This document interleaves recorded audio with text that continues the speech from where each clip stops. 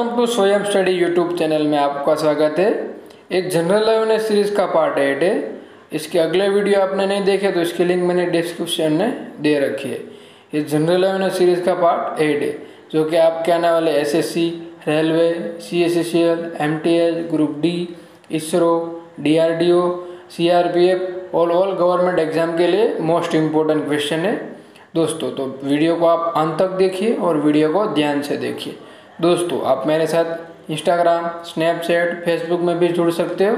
इसकी लिंक मैंने डिस्क्रिप्शन में दे रखी है, वहाँ से क्लिक करके जुड़ सकते हो। चलो आज का वीडियो स्टार्ट करते हैं क्वेश्चन 1 से। क्वेश्चन 1 मोस्ट इम्पोर्टेंट क्वेश्चन है। केक का विस्तार रूप क्या है? बताइए दोस्तों, केक का विस्तार रूप क्या है, यानी कि केक का फुल फॉर्म क्या है? CAG का फुल फॉर्म क्या है? Option A controller and auditor general, option B central accountant general, option C colonel auditor general, option D governor of auditor council. दोस्तों इसका सही आंसर हो जाएगा option number A controller and auditor general of India, यानी कि option A सही हो जाएगा कंट्रोलर एंड ऑडिटर जनरल। दोस्तों केक के बारे में इंपॉर्टेंट पॉइंट देख लेते हैं।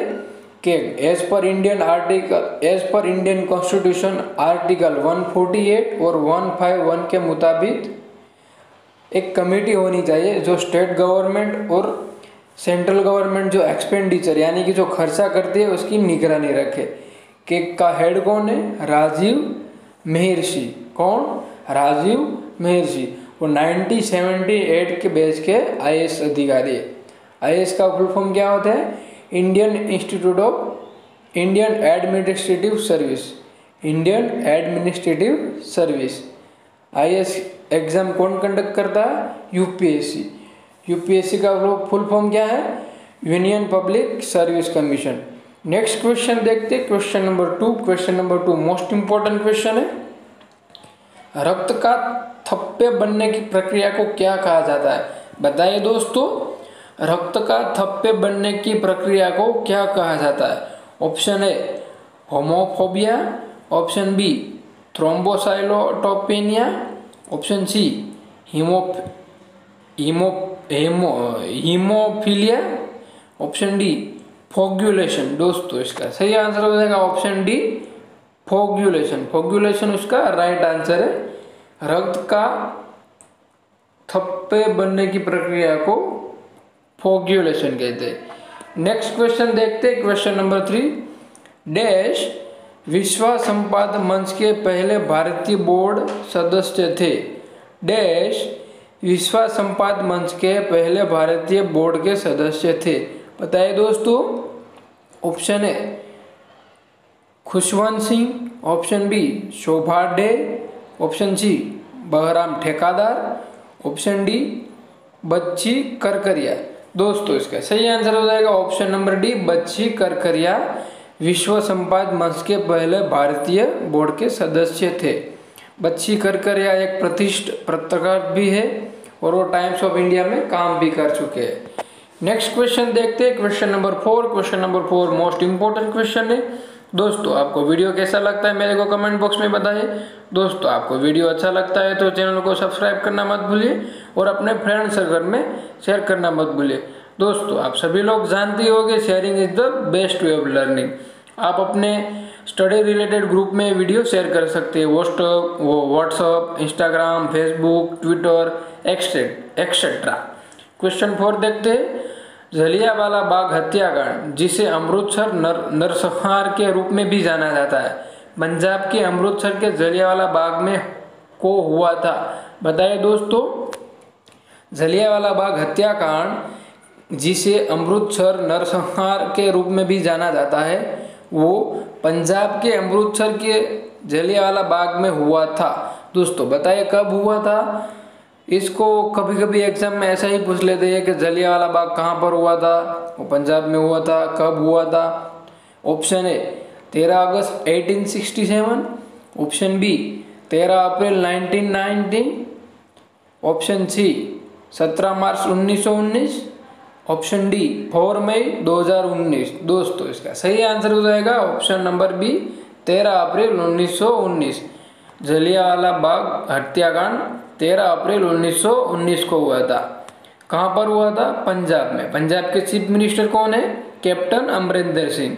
पंजाब का कैपिटल क्या है? चंडीगढ़। ये 3 इंपॉर्टेंट पॉइंट आपको याद रख लेना है। वहाँ का chief minister captain Amarinder Singh, Punjab का कैपिटल है छत्तीसगढ़, और जलियांवाला बाग कांड हुआ था पंजाब के अमृतसर में। नेक्स्ट क्वेश्चन देखते हैं, question number 5। Question number 5 most important question है।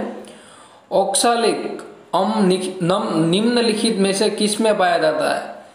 ओक्सालिक अम्ल निम्नलिखित में से किस में पाया जाता है? बताइए दोस्तों किस में पाया जाता है? ऑप्शन ए आंवला, ऑप्शन बी पालक, ऑप्शन सी नींबू, ऑप्शन डी इमली। दोस्तों इसका सही आंसर हो जाएगा ऑप्शन नंबर बी, पालक में ओक्सालिक अम्ल पाया जाता है। पालक एक शाक भाजी है। नेक्स्ट क्वेश्चन देखते हैं, question number 6। Question number 6 most important question है आपके आने वाले एग्जाम के लिए। दोस्तों आपको वीडियो अच्छा लगता है तो चैनल को सब्सक्राइब करना मत भूलिए और अपने फ्रेंड सर्कल में भी शेयर करना मत भूलिए। दोस्तों आप मेरे साथ जुड़ सकते हैं इंस्टाग्राम, फेसबुक और ट्विटर में। इसकी लिंक मैंने डिस्क्रिप्शन में दे रखी है।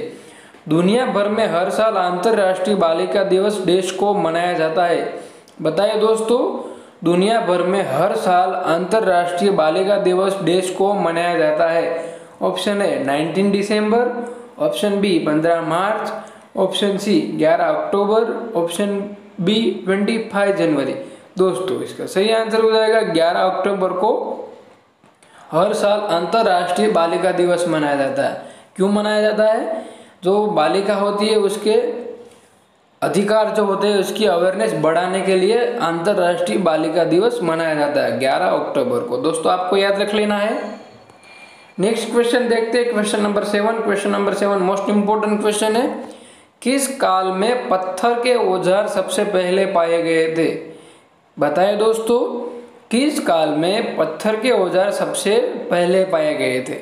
ऑप्शन ए नवपाषाण, ऑप्शन बी पुरापाषाण काल, ऑप्शन डी लघु पाषाण, ऑप्शन डी मध्य पाषाण युग। दोस्तों इसका सही आंसर हो जाएगा पुरापाषाण काल में पत्थर के औजार सबसे पहले पाए गए थे, और मध्य पाषाण काल में मानव ने खेती करना स्टार्ट कर दी थी। तो 2 इंपॉर्टेंट पॉइंट आपको याद रख लेना है।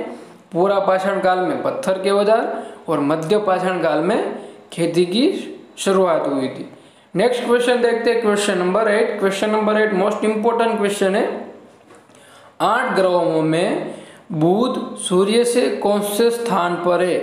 बताइए दोस्तों, 8 ग्रहों में बुध सूर्य से कौन से स्थान पर है? ऑप्शन है पहला, ऑप्शन बी दूसरा, ऑप्शन सी तीसरा, ऑप्शन डी चौथा। दोस्तों इसका सही आंसर हो जाएगा ऑप्शन नंबर है पहला नंबर। बुध सूर्य से पहले नंबर का ग्रह है। दूसरे नंबर का ग्रह कौन सा है? शुक्र। तीसरे नंबर का ग्रह कौन सा है? वो पृथ्वी आती है।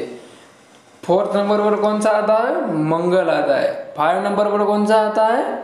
गुरु आता है। और 6 नंबर पर कौन सा आता है? शनि आता है। नेक्स्ट क्वेश्चन देखते हैं, question number 9। Question number 9 most important question है आपके आने वाले एग्जाम के लिए। कर्क रेखा तथा मकर रेखा के बीच का क्षेत्र को क्या कहा जाता है? कर्क रेखा तथा मकर रेखा के बीच का क्षेत्र को क्या कहा जाता है? बताएं दोस्तों, आपके आने वाले एग्जाम के लिए मोस्ट इंपोर्टेंट क्वेश्चन है। शीतोष्ण कटिबंध, ऑप्शन बी शीत कटिबंध, ऑप्शन सी उष्ण कटिबंध, ऑप्शन डी इनमें से कोई नहीं। बताइए दोस्तों, उसका सही आंसर हो जाएगा ऑप्शन नंबर सी उष्ण कटिबंध कहा जाता है। कर्क रेखा और मकर रेखा के बीच का क्षेत्र को उष्ण कटिबंध कहा जाता है। कर्क रेखा, कर्क रेखा इंडिया में से कितने स्टेट में से गुजरती है? एक क्वेश्चन बन जाता है और आपके एग्जाम में कभी कभी आ सकता है। कर्क रेखा यानी इंग्लिश में इसको बोलते हैं ट्रॉपिक ऑफ कैंसर, और इंडिया के 8 स्टेट में से गुजरती है। कितने दोस्तों? 8 स्टेट में से। आपको याद रख लेना है 8 स्टेट में से गुजरती है। कौन कौन से स्टेट में गुजरती है उसका आपको एक मैं ट्रिक बताता हूँ। आपको इतना ही याद रखना है, गुजराम सजापति मी, गुजराम सजापति मी। गु यानी गुजरात, रा for Rajasthan, M for Madhya Pradesh, छ फॉर छत्तीसगढ़, जा फॉर झारखंड, प फॉर पश्चिम बंगाल, ती for Tripura, me for Mizoram. कितने स्टेट में से गुजरता है कर्क रेखा? 8 स्टेट में से। इसका एक मैंने ट्रिक दे दिया है, गुजराम सजा पति मी, आपको इतना ही याद रखना है और 8 स्टेट में से गुजरता है, वो आपको याद रख लेना है। एक ही क्वेश्चन में से 2 क्वेश्चन बनते हैं। नेक्स्ट क्वेश्चन देखते हैं, question number 10। Question number 10 most important question है। निम्नलिखित में से कौन सी जड़ें नहीं खाई जाती है? बताए दोस्तों, निम्नलिखित में से कौन सी जड़ें नहीं खाई जाती है? ऑप्शन ए गाजर, option B tapioca, option C मूली, ऑप्शन डी गेहूं। दोस्तों इसका सही आंसर हो जाएगा ऑप्शन नंबर डी, गेहूं की जड़ें नहीं खाई जाती। नेक्स्ट क्वेश्चन देखते हैं, question number 8। Question number 8 most important question है। रिसेंटली उसका सर्वे हुआ था, उसका डेटा है और आपके आने वाले एग्जाम के लिए मोस्ट इंपोर्टेंट क्वेश्चन हो सकता है। गिर नेशनल पार्क में एशियाटिक लायन की संख्या कितनी है? गिर नेशनल पार्क में एशियाटिक लायंस की संख्या कितनी है? Option A 27%, option B 29%, option C 28%, option D 28.5%। दोस्तों इसका सही आंसर हो जाएगा 29% एशियाटिक लायन की संख्या में बढ़ोतरी हुई है। पहले एशियाटिक लायन कितने थे? 523, इसमें इंक्रीज हुआ 29%, यानी कि 151 इंक्रीज हुआ और टोटल एशियाटिक लायन की संख्या 674 हो गई है लास्ट सर्वे के मुताबिक। गिर नेशनल पार्क कहाँ पर आया है दोस्तों, मेरे को आप कमेंट बॉक्स में बताना। ये लास्ट वीडियो का क्वेश्चन है। दोस्तों आपको वीडियो अच्छा लगता है तो चैनल को सब्सक्राइब करना मत भूलिए और अपने फ्रेंड सर्कल में शेयर करना मत भूलिए। दोस्तों आप मेरे साथ इंस्टाग्राम, स्नैपचैट, फेसबुक में भी जुड़ सकते हो, इसकी लिंक मैंने डिस्क्रिप्शन में दे रखी है, वहाँ से आप मेरे साथ जुड़ सकते हो। Thank you for watching.